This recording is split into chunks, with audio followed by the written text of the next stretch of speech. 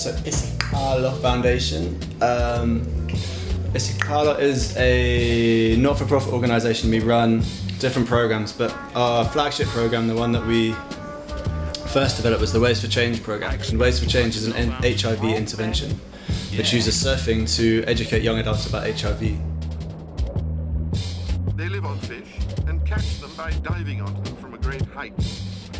So the whole idea of Isicalo is just to build a very positive, very supportive, very tolerant community that's accepting of HIV and doesn't discriminate against individuals. And the reason we use surfing is because it's such an addictive sport. Down through the dark green water.